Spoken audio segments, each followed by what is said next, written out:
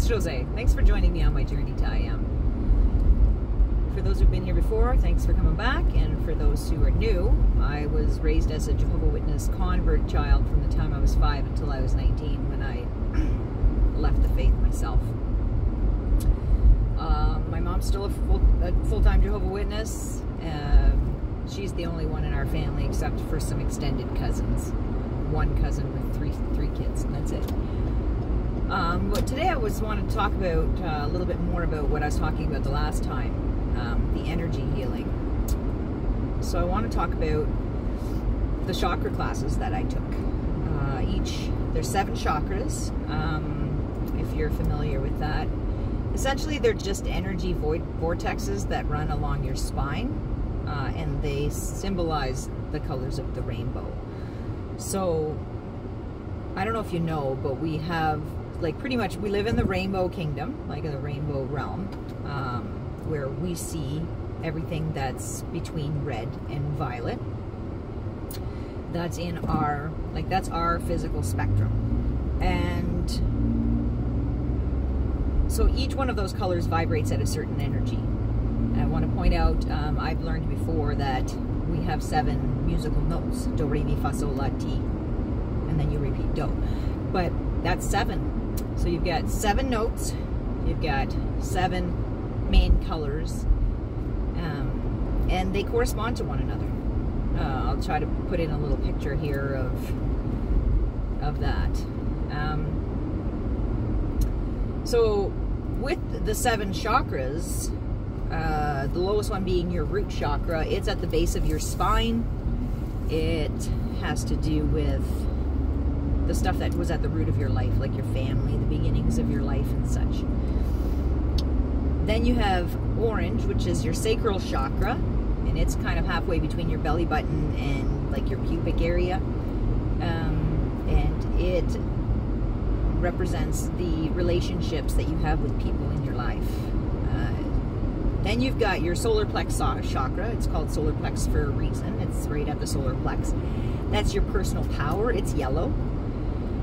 And you'll notice that colors actually affect your mood. Red can actually make your heart beat faster. Blue and green can actually make you slow your heart rate down. And yellow can actually increase your focus, your mental focus. Then the next one is your heart chakra. It is at the heart and it's green.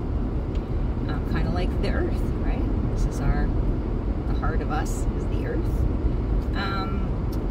Then you've got your throat chakra, which is kind of like aqua colored, peacock kind of colored, and it governs your truth. So if you're having problems in your throat area, it's likely that you're not living your truth. Then you've got your third eye chakra, which is your intuition and your connection with, knowing. And then you've got your crown chakra, which connects you with the energy of the universe or God, source, whatever you want to call it. So I took these classes, and what the lady did was one chakra a night. But every night she would do a guided meditation. And I'm a fairly visual person. I can see pictures in my head. I used to see pictures in my head. I had a car accident 3 years ago, and I hit my head pretty hard. I have some post-concussion stuff, and I have difficulty making pictures in my head now, seeing my vision and such. So I'm just going to tell you the couple of few that I remember. So I want to say the first one that I remember was we did this guided meditation where we went into outer space. Like, we pulled away first from the city that we were in, then from like the country, then from like the earth, and I went out into space and I came across the moon. And for that moment when I was doing this meditation, I felt what it was like to be the moon. So old and so slow, because the moon is so old, and just Nothing matters to it. I don't know if you've ever seen the movie The Never-Ending Story, and they come across the Turtle Mountain, I don't know, close to the end somewhere, maybe halfway through the movie. And it reminded me of that. It was like, it was just, her energy was so slow because, you know, nothing was happening. She's just sitting there for millions and millions and billions of years and doing nothing other than just shining light, you know, reflecting light essentially back to us in our hours of darkness. So that was the first one. The second one of the other chakra type meetings that we had, she invited us to meet our spirit guide. And so we were doing a guided meditation, and in my head, okay, came the vision of the caduceus. I don't know if you know what the caduceus is. It's the symbol for the medical symbol. I'll put a little picture here. But in my mind, when I saw that, I heard Aaron. I was like, oh, that's Aaron's staff, like Moses' brother Aaron. Because, you know, the copper staff that he had with the snake wrapped around, and he had that staff with the flowers. And so I was like, okay, Aaron, cool. Some years goes by and I go to a spirit medium, and I've talked about this on one of my other videos about how I went to this spirit medium. And she had asked me at one point, do you have any questions? Because I was a little bit skeptic at the beginning, because the way that spirit medium worked was she told me that, you know, she could see my father's side of the family spirit, my mother's side, and other people. And I had never met my father. So at the beginning, I kind of thought she was a scammer. I was like, okay, here we go. I just wasted my money. But later, when I asked her, do you know, can you tell me what the name of my spirit guide is? So the way she works is she has her own spirit guide that's on over here to her. So she's looking over here, talking to her spirit guide. And she looks back at me and she says, it's Hebrew. His name is Aram. I was like, holy, maybe this girl does have something. Because no offense, I've never heard the name Aram before. How was my spirit guide supposed to relate to me the name of Aram? I think Aaron is pretty close, and I think he did a good job of letting us know Aaron is his name. Like Aram, right? It's close enough. Another night, we were going to meet our spirit animal. So I'm walking up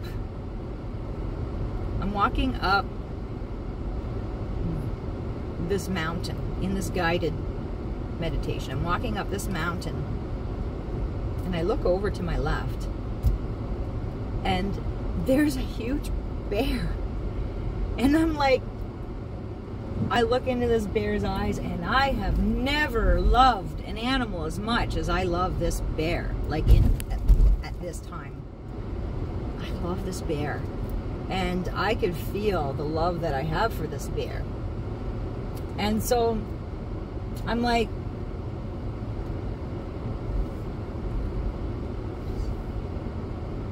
sorry, I'm just barking. I don't want to hit a car. Okay, so I'm like, I put my arm around this bear, and we're walking up this hill. And I get to the top of the hill, and there's like a little hut, kind of like grass thatch roof, little mud hut. And there's like, it's like a bare top. There's nothing on the top of this mountain except for this little hut, and some, like, there's dirt top. And then he had like some logs that were like, I don't know if it was L or like a C, but there was like some, like a fire pit in the middle. And I don't recall the fire pit being lit, but there was a fire pit, and we were sitting at the fire pit. And like, this is ancient times. This man was wearing like a hood, but I couldn't see his face, but he had like horns, like almost like ram's horns. And I couldn't see his face. But he went into his hut, and he got me some food and some water to drink. So I was like drinking out of a bowl and, like, you know, eating this food. And I realized that he was actually feeding me knowledge. Like I was actually being given knowledge. I wasn't actually food. Then it was time to go, and I start to head back down the mountain, and all of a sudden my bear disappears. Like, I mean, my bear's not beside me anymore. And I'm like, I'm in this guided meditation. My eyes are closed. I'm sitting at this table with a bunch of other people, and I start crying. Like, I'm talking, like, I got streaming tears coming out. Like, they're like falling off my face. And I says, like, I'm sad. I'm really, really sad. But then all of a sudden I realized that I didn't lose the bear. I absorbed the bear. So the bear was going to be with me all the time. And that was a little bit like, that kind of like made me feel a little bit better. But man, that was like the worst thing that I ever felt. Like, I was so sad. I was like, oh my God, I lost my bear. Cool fact. A bunch of years go by. So maybe like, I don't know, 4 or 5 years go by. Because I mean, this is a while back now that I've learned about the chakras. I was talking to one of my distant cousins, like my mom's cousin's kids. And she says, I got my Métis status. And she has like blonde hair. Like, you wouldn't even, you know? And I'm like, oh yeah. So she gives me her like registration number. And I call up the same place where she got it. And the lady Lynn was like, yeah, you know, and then she looks it up and she's like, yeah, this. And so I get registered and find out that I'm Métis, and then I get, she sends me some information about Catherine Anenonthak, who's my ancestor that gives me the Métis blood, right? So her parents were Jeanne Autriandette and Nicholas Arendaki. So the lady sends us, this lady Lynn sends me some, like an article that somebody wrote about our ancestor. And it says that I come from the Arendaki Huron Bear Clan. Right? I was like, holy moly, like that's my heritage. I'm of the Bear Clan. And I'm like getting tingles all over just thinking about it. And so I was like, okay, this is cool. You know, I'm reading about how the Arendakis were the shamans of the Hurons. Like, if you know, they were the ones that you would go to if you were sick. They were shamans, they were healers, they were medicine men, and they were also like, yeah, they were healers. So it goes on to say that my ancestor was married, the first time she got married, she married my ancestor, Jean Durand.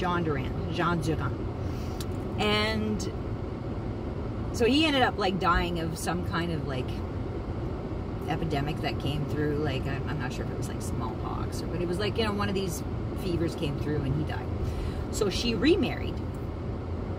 And her second husband, he ended up dying too of like another one of these things that came through. And then she remarried for a third time and didn't have kids. But the second marriage that she had, those kids from that marriage, they moved to Louisiana and became the Cajuns of Louisiana.